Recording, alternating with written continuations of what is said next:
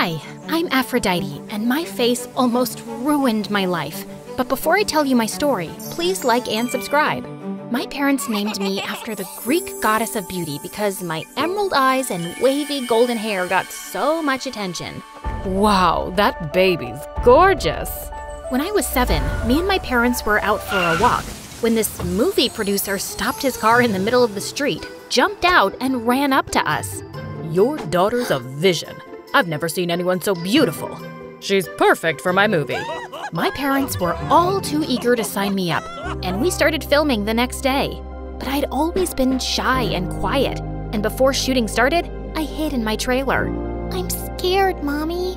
You can do this, honey. We believe in you.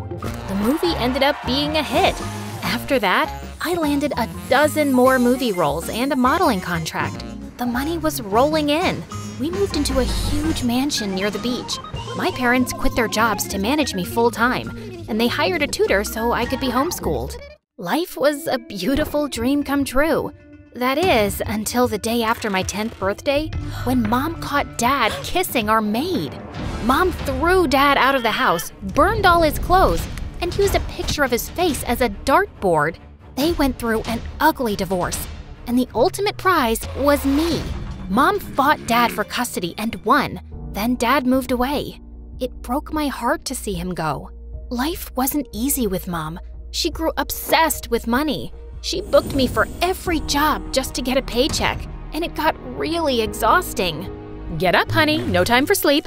You're filming a movie in Timbuktu. Plus, you're the face of this new clothing line, this orange lipstick, and these magic beans. When I was 15, Mom set up a huge deal for me to star in a movie about a high school girl. But when I had a meeting with the director, he tossed me a script, asked me to read a few lines, then he told me that I was absolutely terrible. He ripped up the deal and threw us out. Mom was livid, and I was sad I'd let her down. I'm sorry, Mom. I tried my best. Mom refused to take no for an answer and convinced the director to give me another chance. The deal is still on the table. I convinced the director to let you audition again in 3 months. I've enrolled you in a local high school so you can get some practice being a high school girl. But I am a high school girl. You know what I mean. It's research for the part. You start tomorrow. Mom skipped out of the room and shut the door. My mind raced. I'd been homeschooled for most of my life. I'd never been around kids my age. What if they didn't like me? What if I didn't fit in? I spent hours tossing and turning that night, unable to sleep. The next morning, as we drove to school, I begged Mom to reconsider, but of course, she didn't. Instead, she shoved me out of the car, waved goodbye, and sped away. The moment I stepped on campus, I noticed kids whispering and pointing at me. It didn't help that there was a huge billboard with my face on a stupid can of magic beans across the street. I tried to talk to a few kids, but the girls gave me dirty looks, and the boys were weird. Half of them stared at me and drooled, while the other half, well, you're hot. Wanna be my girl? I lost my phone number. Can I have yours? Then this crazy girl ran up to me. It's you! I can't believe it! I'm Leah, your biggest fan. You're even prettier in person. Can we be friends? Please, please, please? I didn't know what to say. Leah kept staring at me as she waited for an answer. I guess. Leah gave me a tour of the school. She spilled all the tea about my teachers and my classmates. She protected me from the mean girls and the creepy boys. Out of the way! Precious cargo coming through! What are you staring at, jerk? Soon, Leah and I were the best of friends.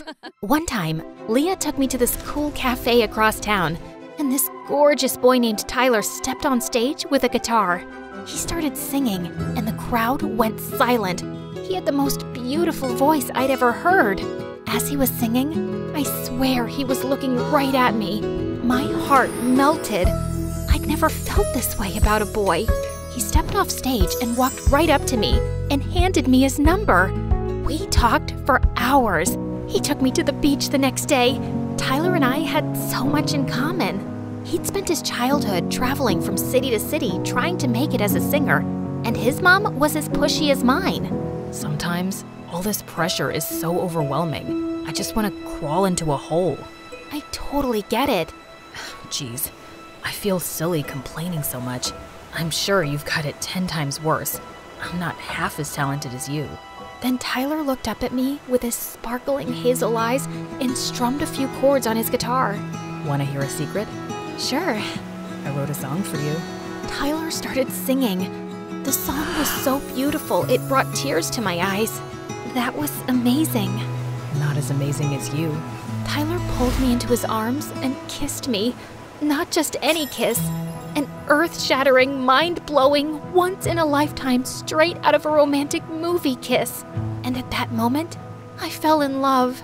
Soon, Tyler and I were a couple, and we spent all of our time together. Tyler swore I was his muse. He wrote a bunch of songs about me, posted them online, and they went viral. Overnight, Tyler became a huge sensation. A few weeks later, the director of my movie called me back in to redo my audition. Tyler came to support me. The director took one look at Tyler and invited him to audition too. Then something unexpected happened. The director was so impressed with both of our auditions that he cast us for 2 lead roles. Leah was so excited, she threw me and Tyler a party at her house to celebrate, and she invited a bunch of nerdy kids from school. Since I'm your #1 fan, I've assembled your ultimate fan club. You smell like sunshine. Then Tyler walked in, looking as gorgeous as ever. Wow, Tyler, you're hot, and your skin is as smooth as a red-eyed tree frog. Want to take a selfie? Leah pulled out her cell phone and ran up to Tyler, but Tyler sidestepped her and she fell on her face. Hard pass. Tyler pulled me to the side. Let's get out of here. These nerds give me the creeps. And can you believe that freak Leah? Leah's not a freak, she's my friend. Whatever. I can't take a picture with her. It would ruin my image. I'm out. I'm going home to take a shower. Then Tyler left. I was so upset. I couldn't believe he was being so rude. That night, he apologized for being mean to Leah and promised he'd never do it again. But a couple of weeks later, everything changed. Tyler grew distant.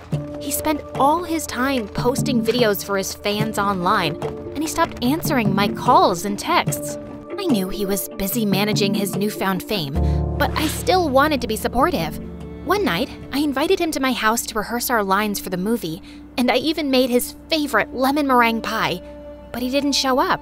I went online and saw that he just posted a video of himself practicing his guitar in his room. I went to his house. His front door was open, so I walked upstairs, but when I stepped into his room, what I saw turned my world upside down. Tyler was kissing some random girl. Babe, what's your ex doing here? Tyler turned to me with this dumb look on his face. Oh man, you didn't get my text? What text? Fine, I guess we'll have to do this the hard way. It's not me, it's you. No, it's not you, it's me. Whatever. I don't want to be your boyfriend anymore. I went bonkers. I smashed the pie in Tyler's stupid face and punched him in the nose. Tyler's girlfriend started screaming like a banshee. Tyler's parents rushed in and broke up the fight. After that, Tyler and his new girlfriend spread rumors that I was unstable, and all of Tyler's fans turned against me. Then, the director of our movie called me and gave me the most horrible news. We've decided to take the story in another direction, so you're fired. Have a nice day. I begged him to reconsider, but he hung up in my face. I was devastated. Mom rushed to my side. She'd heard the whole conversation. It's okay. I can fix this. I'll just get you another movie. Mom hopped on the phone to try to get me a new job, but no one would take her calls. She tried bribing a casting director and called in a dozen favors, but no one was interested in hiring me. Then, when I thought things couldn't get any worse, I found out that Tyler's new girlfriend was cast in my role. When Tyler and his dumb girlfriend's movie came out, it was a hit. Every time I turned on the TV or walked outside, I saw their faces on billboards, benches, and posters, and I swear I could hear them laughing at me as I passed. I grew angrier by the day, and I couldn't hold it inside. I started screaming and cursing in the street. Tyler broke my heart and ruined my life, so I vowed to get back at him.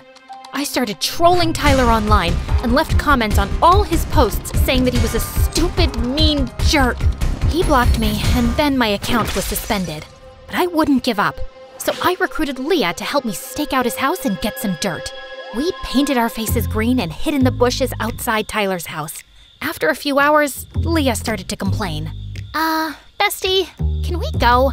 I think a mosquito bit my butt and these ants are crawling up my leg. No, we're on a mission. We can't back out now. Tyler is the enemy. He's evil. He must be destroyed. The next day, Leah and my fan club ambushed me in front of my house. We're worried about you. You're obsessed with Tyler and it's making you crazy. You have to move on and let it go. I burst out laughing. I'll never stop. If you're not with me, you're against me. I grabbed a water hose and sprayed Leah and the rest of the nerds in the face. They ran, running and screaming for their lives. Leah slipped and fell into a puddle. I'm melting. Oh, what a world. I scoured the internet to find anything I could about Tyler. I learned that he'd be at an exclusive party in town. I couldn't get an invite, so I did some digging and found out the host of the party had a son that went to my school. The boy's name was Isaac, and he was in my math class, and I knew he had a crush on me. So I pretended to like him and asked him to take me to the party. I don't know. Parties aren't really my thing. But we'd have so much fun. I held his hand and gave him a kiss on the cheek, and he turned as red as a chili pepper. If you really want to go, I guess I could get us some tickets. Isaac picked me up for the party, and to my surprise, he looked really handsome, like he'd walked off the cover of a fashion magazine. On the way to the party, I learned so much about Isaac. He was a talented artist, and he drew the most amazing sketches. He was smart and funny, and he made me laugh. For the first time in a while, I didn't think about Tyler and how he hurt me. I felt like a weight had been lifted, but all that came crashing down when we ran into Tyler in the parking lot. Tyler stepped out of a gold-plated Porsche with his girlfriend on his arm. Hey, Aphrodite, what are you doing here? This party is for A-listers, not washed-up losers. Tyler smirked at me and his girlfriend giggled. I saw red. I lunged at Tyler, but Isaac stepped between us. You've got some nerve calling her a loser. She's got way more talent than you ever will. Oh, how cute. The geeks defending the loser. Together, you're a lame sandwich. Tyler and his girlfriend laughed at me and Isaac, then walked away. I felt so helpless and angry. I wanted to cry. Then I spotted a bat in the back seat of Isaac's car. I grabbed the bat and darted toward Tyler's Porsche. Aphrodite, don't. I ignored Isaac. I smashed Tyler's windshield and broke his taillight. The car alarm wailed. Tyler ran outside, saw the damage, and cried like a baby. Then the police came and hauled me off to jail. Mom bailed me out, paid for the damages to Tyler's car, and convinced him to drop the charges. She was so disappointed in me. Tyler and his girlfriend were all over the news telling everyone I was crazy. I hid in my room and refused to come out for weeks. Until one day, there was a knock on my door. It was Leah and Isaac. Bestie, you've got to get out of bed. Your fan club is worried about you. I'm fine. Just leave me alone. But Leah and Isaac didn't listen. They camped out in my room. They brought me my favorite foods, and we watched funny MSA videos for hours.